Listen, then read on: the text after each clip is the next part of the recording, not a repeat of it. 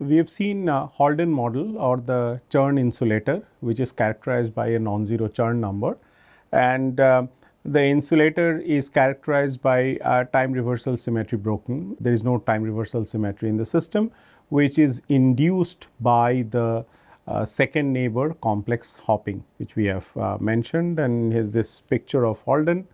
And later on in about 2004-2005, Kane and Mele, this is Charlie Kane and Eugene Mele, they have understood that it is possible to recover the time reversal invariance, and this would create another insulator which is called as a quantum spin Hall insulator. In fact, what they have realized was very profound, that if we include the spin degrees of freedom in the system, actual spin degrees of freedom, not the pseudo spinner that we have been talking about so far, then it is possible to regain back the lost time reversal symmetry. Of course, the system would not have a Chern number, or it will not be called as Chern insulator, but it will be another kind of insulator which is known as the quantum spin Hall insulator, which is what we will see. So, Kane and Mele, they propose this model which is known as the Kane Mele model, and these are the papers that you see that which were published in 2005 in the Physical Review Letters by both Kane and Mele. One of them is called as the quantum spin Hall effect in graphene, which they realized that because along with the spin orbit coupling term, there is the Hamiltonian respects all symmetries of that of graphene. So, it is quite likely that it will be there in graphene. And then they wrote another paper in the same year, or rather this paper came earlier than the next one, which says about a Z2 topological order and the quantum spin Hall effect. So, Z2 index or the Z2 topological invariant is the new topological invariant for this system, which is distinct from the Chern number, because in this system the Chern number is 0 because the system has time reversal invariance. Okay. So, this is what we are going to study, which goes by the name quantum spin Hall insulator.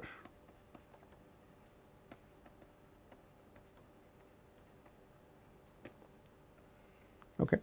So, here of course, as I said earlier, that the time reversal invariance is not lost, it is in fact preserved in the systems, and the system will show protected boundary modes or edge modes, very similar to the Holden model or the Chern insulator, but here it will be spin resolved modes, and they are called as the helical edge modes that are present in the system.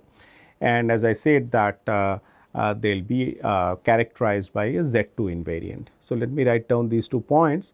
So, helical edge states that are spin resolved and characterized by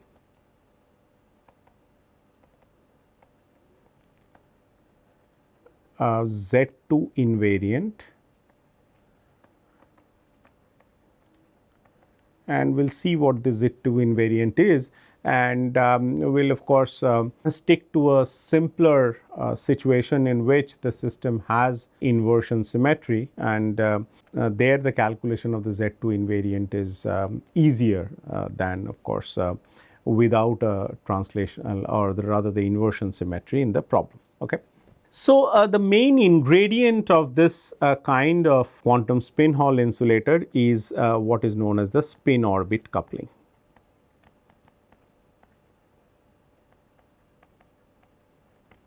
Okay.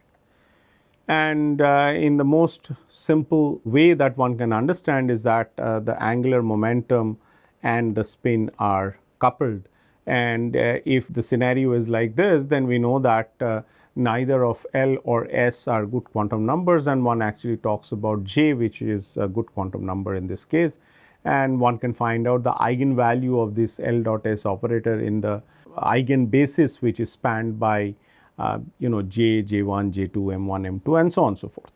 Okay.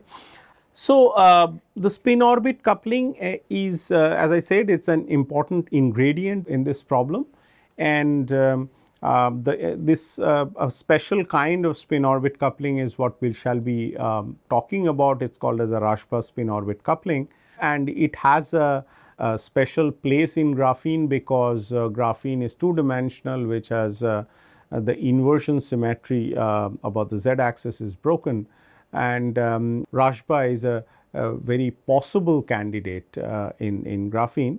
So, we will be talking about that, and so what kind of spin orbit coupling are we talking about here? We are talking about a spin orbit coupling. Let us write down a Hamiltonian, which looks like we may use a different notation, but right now we are using a lambda SO, which is nothing but that second neighbor hopping T2 that we have talked about in the Holden model. And then there is a sigma z, and then there is a tau z, and then there is a sz. Okay. And we will actually derive this term. A part of it is already derived, like this term is there in the Holden model. We just have gotten this sz extra. Now, the sigma z, just to remind you, is the sublattice degrees of freedom.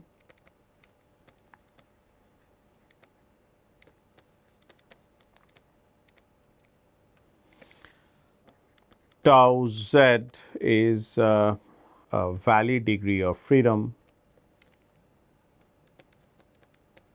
and sz is the real spin. So, spin degree of freedom. So, sz equal to plus or minus 1 for a spin half particle. So, why this term respects time reversal symmetry?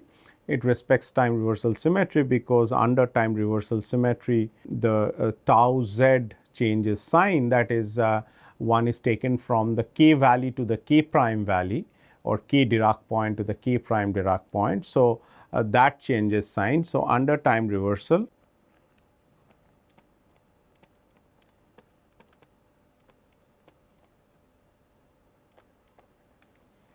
this tau z goes to minus tau z, and we will see in a while that sz also goes to minus sz. So, an upspin goes to downspin, and sigma z does not change sign because that is the sublattice degree of freedom, and under time reversal it does not change sign. So, there is no net. Let me also write that sigma z does not change sign. So, there is no net sign change, and this is the main thing about this quantum spin Hall insulators, and we now have taken into account the real spin degrees of freedom. Okay. So, if you take this sz equal to 1 and minus 1 separately, so plus 1 and sz equal to minus 1. So, this is one copy of the Holden model,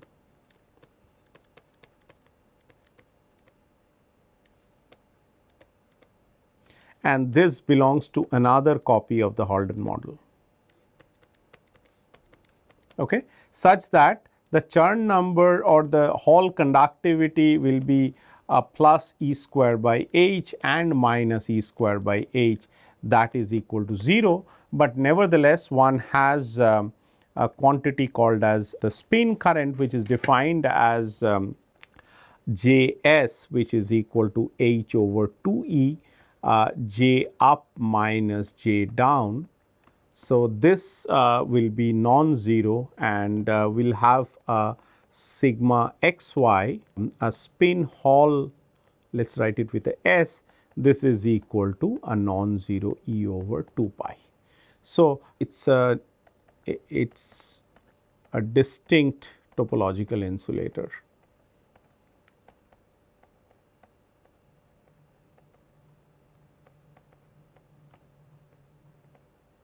compared to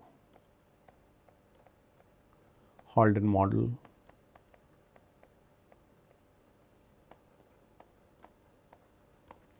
And 2D electron gas.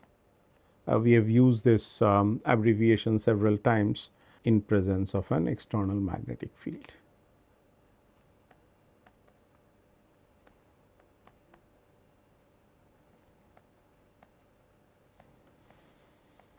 Okay. So, this is the new thing that is going to come, and it is a new form of topological insulator, the second kind, so to say, after the ones that we have seen for either 2D electron gas in an external field or a Halden model where time reversal symmetry is broken by a second neighbor complex hopping. Okay. So, in order to understand this better, let me talk about the time reversal symmetry in a spinful model. Okay. I mean, spinful model means a Hamiltonian that includes spin, real spin, or let me write it as in presence of spin.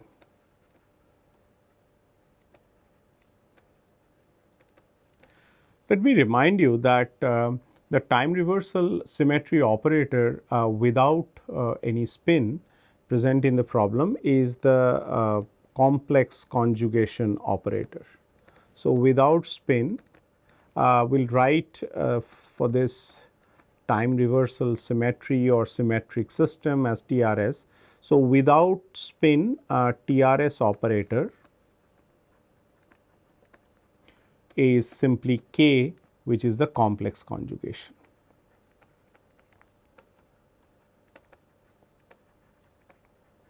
Okay. So, we can write it with a slightly tilted T, which is nothing but equal to K. But with spin,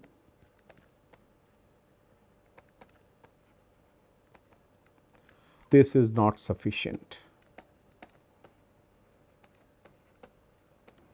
And let me tell you that why it is not sufficient. Okay. And the reason that it is not sufficient is that because this complex conjugation operator will act on the sigma x, let me write it with just K acting on sigma x will give sigma x, it will not change its sign. K acting on sigma y will give you a minus sigma y because sigma y is complex, and K acting on sigma z will give you a sigma z without changing its sign. But why do we want it to change sign? So, let us go back to that the spin orbit coupling and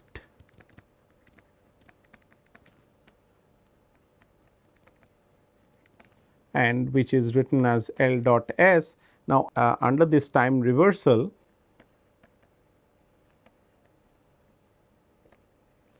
L goes to minus L and S goes to minus S, so that there is no change in sign.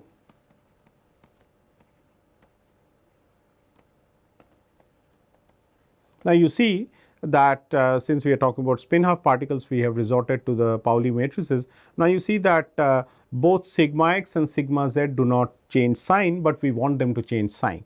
So, there is some other operator that we need to think about, which will give us a change in sign for all of sigma x, sigma y and sigma z.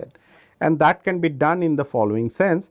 I am drawing a coordinate axis, but this is in the spin space. So, this is say x, this is y and this is z. So, this is actually Sx, Sy and Sz if you like, and then if I do a rotation by pi about the y axis, then x become minus x and z becomes minus z. So, rotation by pi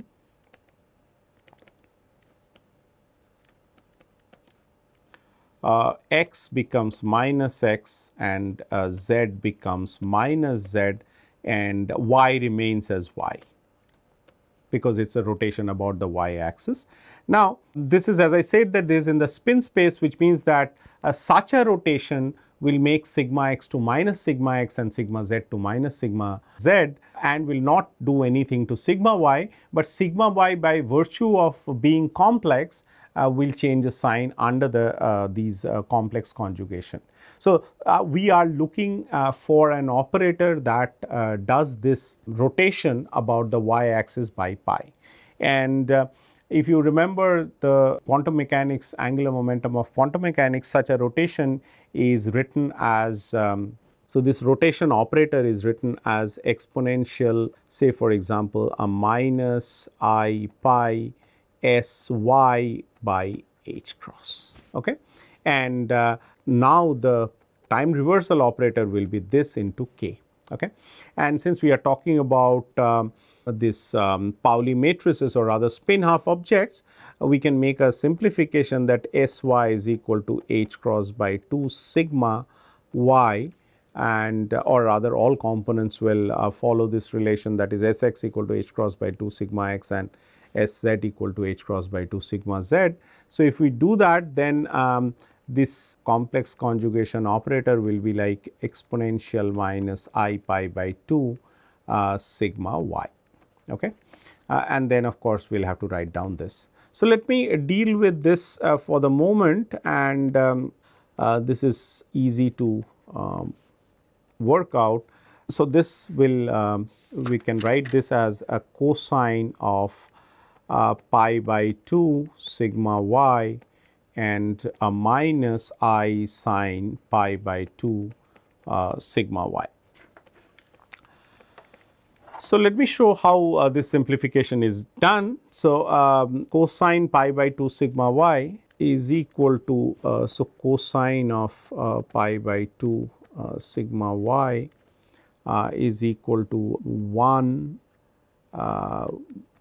and minus these pi by 2 sigma y whole square.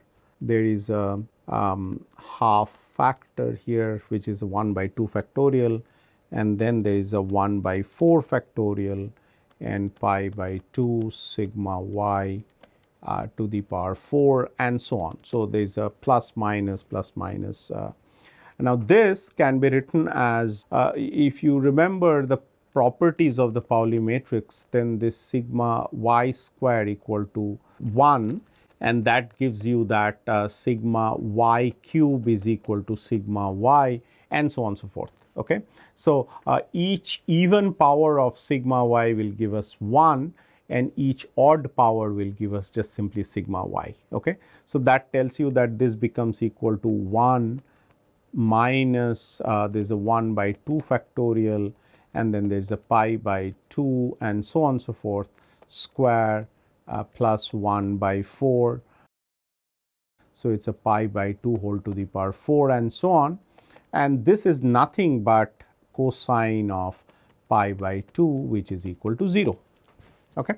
And similarly, but the sine of pi by 2 sigma y will have these all the odd terms which are there. So, this is equal to a pi by 2 sigma y minus 1 by 2 factorial pi by 2 sigma y cube and a plus 1 by not this 3 factorial, I am sorry, this 5 factorial pi by 2 sigma y whole to the power 5 and so on. Okay. So, this is nothing but equal to, so because your sigma y cube is sigma y and there are sigma y. So, that sigma y into a sigma sine pi by 2 sigma y, which gives you, so this operator is exponential minus I pi by 2 sigma y is nothing but minus I sine pi by 2 equal to 1. So, it is minus I sigma y, and that tells you that this time reversal operator for a spinful case, which is what we wanted to derive, is nothing but a minus sigma y and a k. Okay. So, that complex conjugation will be there. So, this is quite known. So, that is the operator there and so on. Now, what do we do with this, in the sense that how is it useful and what are the consequences of time reversal symmetry in a spinful model? And a priori the consequences are quite significant. It gives you what is called as a Kramer's degeneracy. Okay. So, let us see what Kramer's degeneracy is.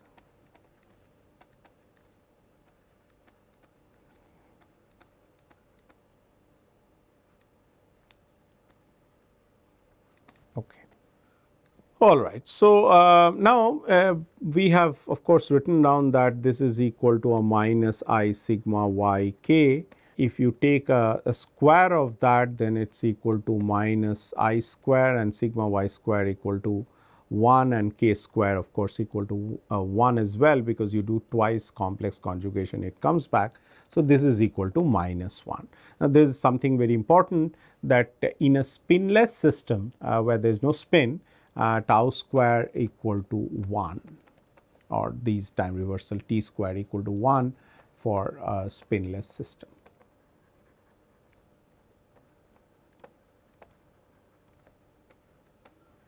Now, this minus 1 actually has a lot of interesting thing to go along with, and let me see that and how does it lead to the degeneracy. What happens is that suppose if psi is an eigenfunction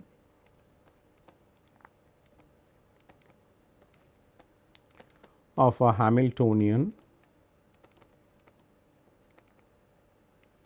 with energy E. Well, this Hamiltonian is TRS invariant, that is time reversal symmetry invariant with energy E,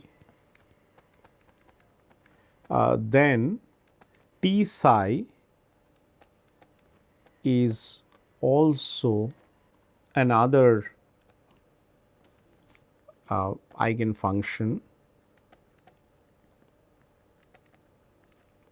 or rather T psi is actually perpendicular to or orthogonal to this. It is also another eigenfunction with the same energy.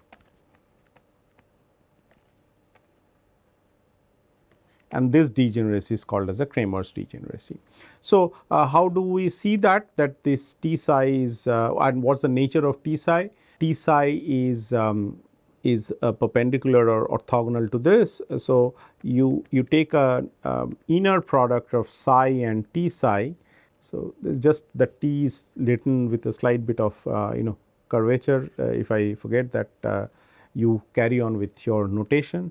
So, this is equal to a T square psi because so T psi, okay, T square psi because T you do this time reversal twice and should come back to the psi, and so this is nothing but a minus psi because T square is equal to minus psi and T psi, and this is equal to minus of psi and T psi.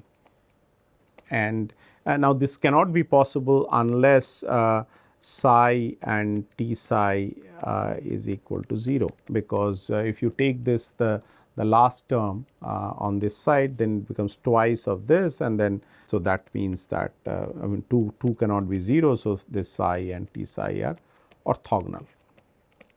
Okay.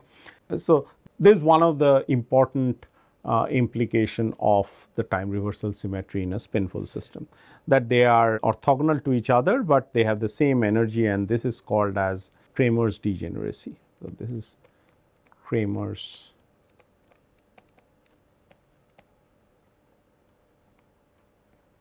and these psi and T psi are called as Kramer's doublets.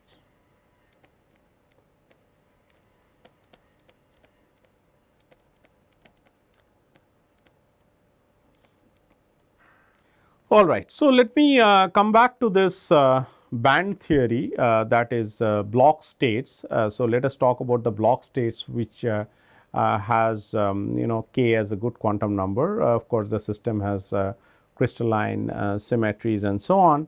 So, if you consider a block state,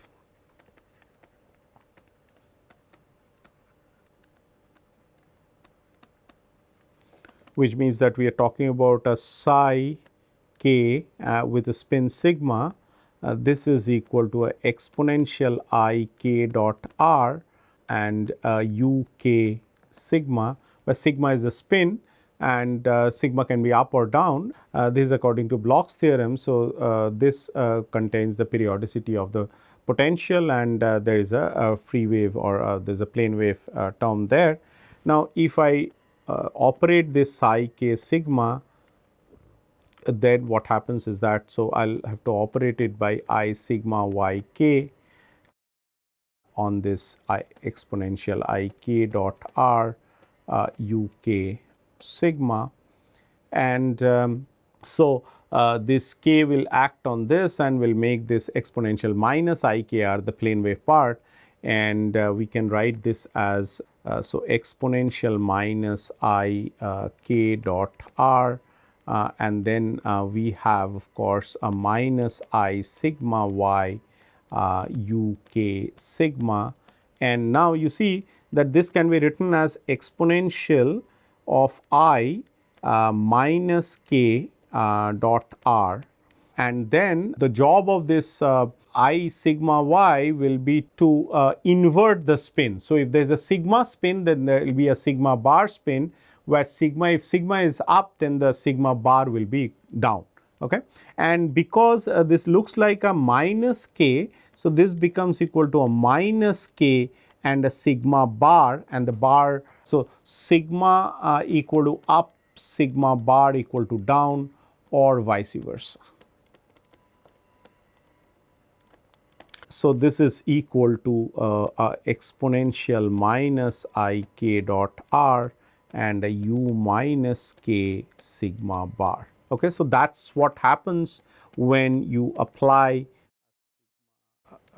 psi k sigma on this. So, which implies that there is of course a degeneracy such that E k up is equal to E minus k down, and this is called as a Kramer's degeneracy. Okay. So, there is a degeneracy of these up and down states for one given value of k, but if it is plus k for the up spin, then it is minus k for the down spin, or vice versa. And this of course has we know that this has a lot of implications on the topological insulators. So, what it means is the following, that let me show this just a picture. So, we will sort of see it like this. There is a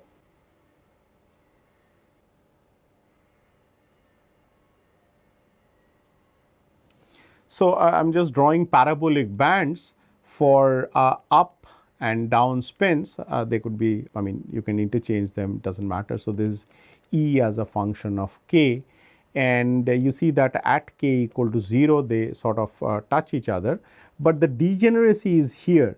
So, there is these 2 points, let me use a color to mark them. So, this point and these points are degenerate, but they correspond to 2 diametrically opposite points in the Brillouin zone, and that is where the degeneracy comes. So, for up spin it is at a k, well we have done it just the other way around. Let me change the spin indices that way. So, this is down and this is up. So, this is that k. So, E at a k is degenerate with E at a minus k. E at k for an up spin is degenerate with E at a minus k for the down spin, and this gives the rigidity of the edge modes in this particular spinful system, or the Kane Mele model that we are going to discuss in just a while. Okay. And so, the backscattering from a state, a k up state to a minus k down state are forbidden, and that is why these edge states are these are robust states. So, let me come to this model. The model is a very intuitive model, and which has been introduced by Kane and Mele, and that is their name that appears in the model and so on.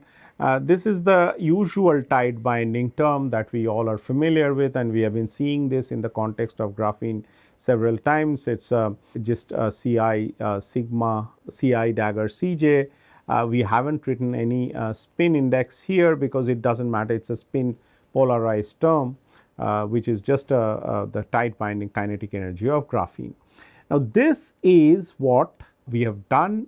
Just one small change that has occurred is that there is a sigma sigma prime term where sigma sigma prime can be up or down, and this lambda SO was nothing but T2 in the Holden model. So, Holden model is exactly the Holden term, but rather 2 copies of the Holden term, one corresponding to spin up with a flux which is given by pi by 2, and the downspin corresponds to a flux which has exactly equal and opposite magnitude, which is equal to minus pi by 2. And this is of course the term that we are familiar with, that is the inversion symmetry breaking term, the term that was there in graphene, because if we had sort of different chemical potentials at the two carbon atom sites, which are analogous to the hexagonal boron nitride. So, that is the term which is inversion symmetry breaking term. This term without the sigma sigma prime there, it would have been just the normal Holden model, but now you see that this part is taken into account, that is the spin Sz is taken into account, and they are taking sort of components of that, and this is of course the chirality. Okay. So, that tells you that if the second neighbor hopping is clockwise, then it has a positive sign, or if it is anti-clockwise, it has a negative sign, and this we have taken the flux to be exactly equal to pi by 2, and that is what is done, excepting when we wanted to generate the phase diagram, which is flux versus the this term. This term means with a lambda v term, which is the mass term that opens up a gap, inversion symmetry breaking term. So, it is basically two copies of the Holden model.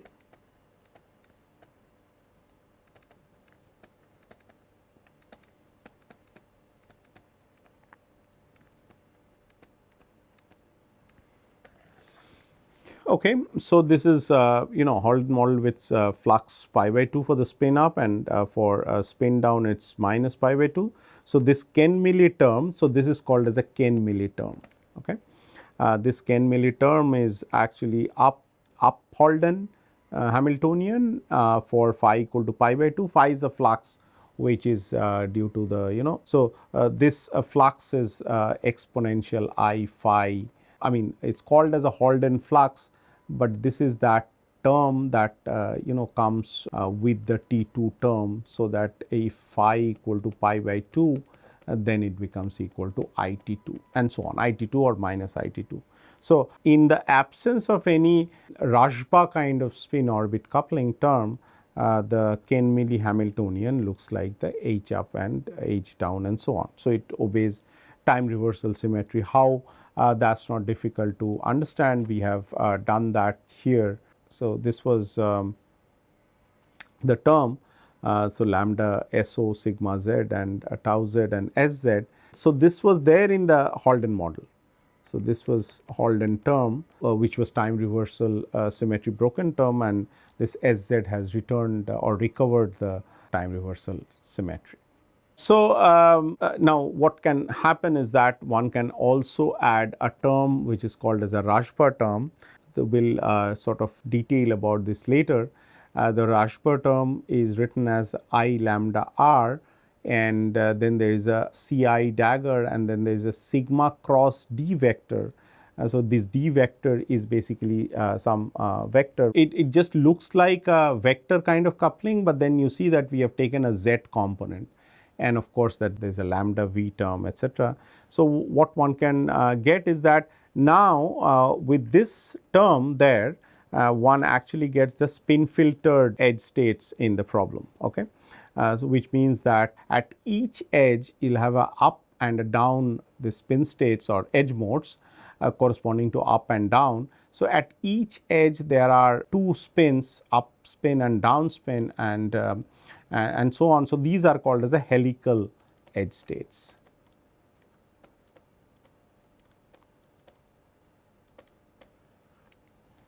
Okay. So, quantum spin Hall effect can be observed in the system, and the system will show a quantum spin Hall conductance of E over 2 pi, but will have 0 charge Hall conductance for the reason that we have already said. For having a Hall conductivity, you need to have the time reversal symmetry broken for the charge Hall, the usual Hall effect that we talk about. So, this is the full tight binding Kane Mele Hamiltonian in the momentum space. These are the diagonal term, which are something like second neighbor hopping or on-site potential, and these are the kinetic energy, nearest neighbor kinetic energy terms and so on.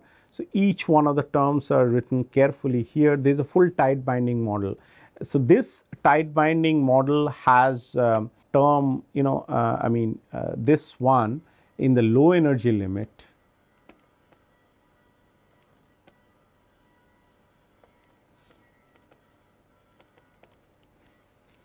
this Hamiltonian looks like, other than so there is only the Kane Mele term that looks like this lambda SO, sigma Z, tau Z and SZ.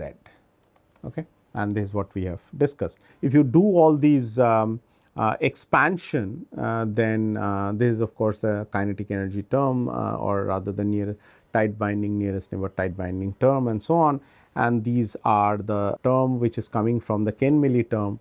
So, this is the Kane Mele term and this is the Rashba term. Okay. And this Rashba term does not do anything to the time reversal symmetry.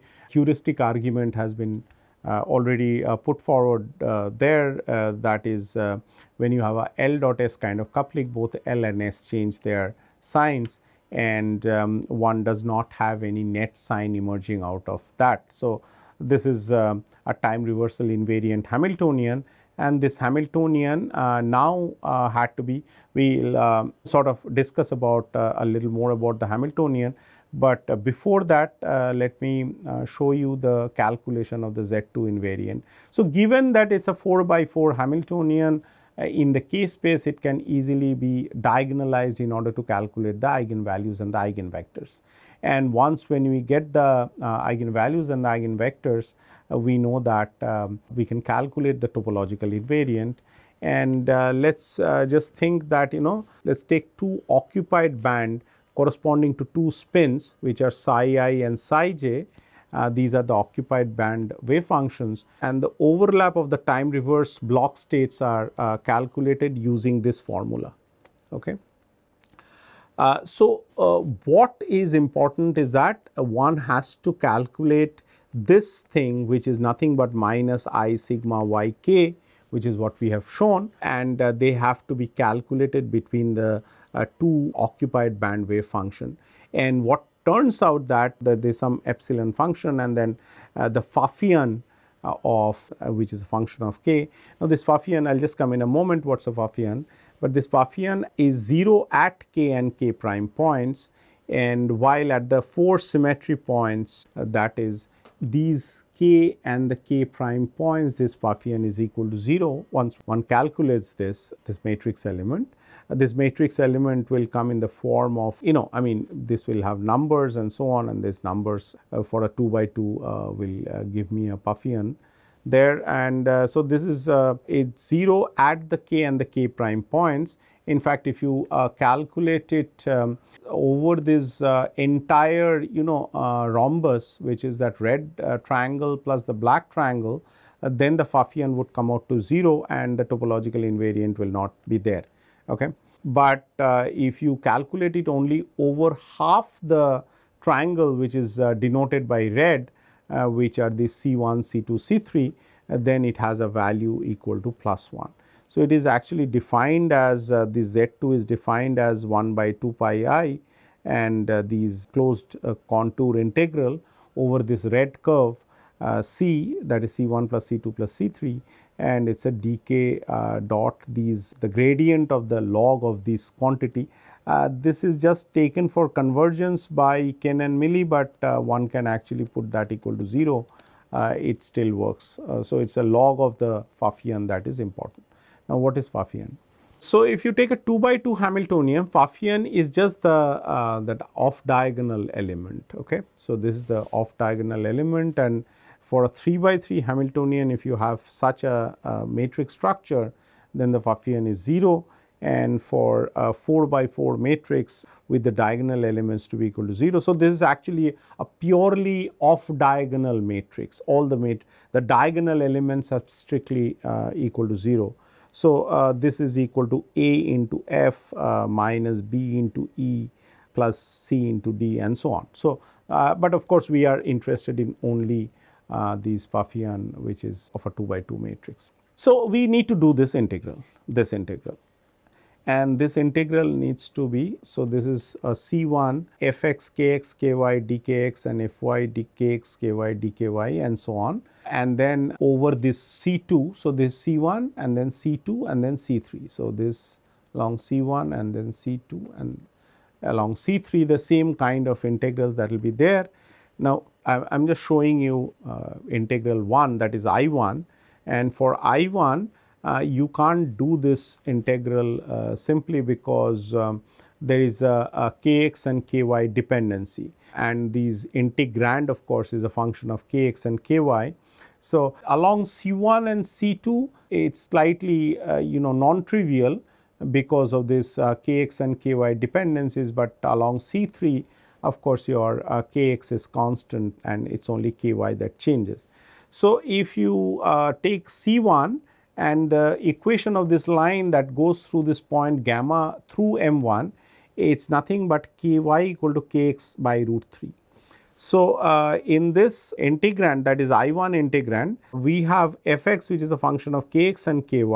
So, this is actually kx and kx by root 3, and the integral has to be done. This has been found out carefully, that this is that gamma point is 0 0, and the x coordinate of this point here, that is, let us call it as O A B and so on. So, it is a OABO integral. So, this integral is that you see here is over this OABO.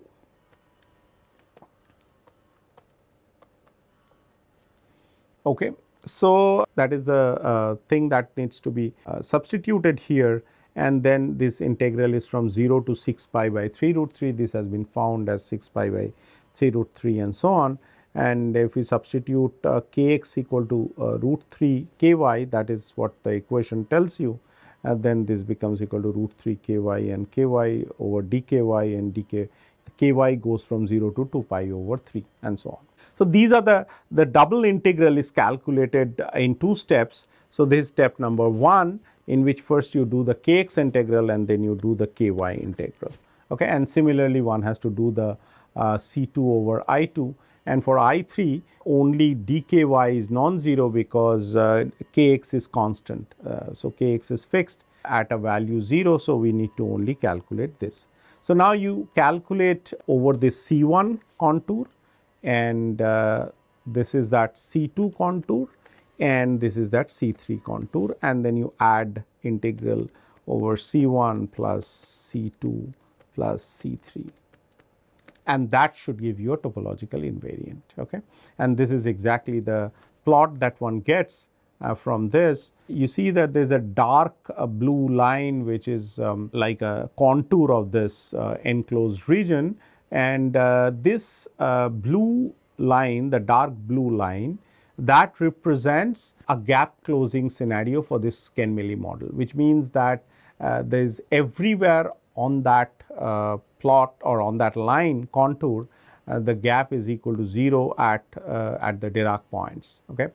And the gap is non-zero only inside in the sky blue regime. Okay. This sky blue place, or this inside, this is the Z2 invariant calculated using the formula that we had given above. So, this is equal to 1 and it vanishes outside. So, Z2 is equal to 0 here and Z2 equal to 1 here, and there is a blue line that separates. So, the topological phase transition occurs from the invariant being 1 inside or in the enclosed region, and it is 0 outside in the outside region.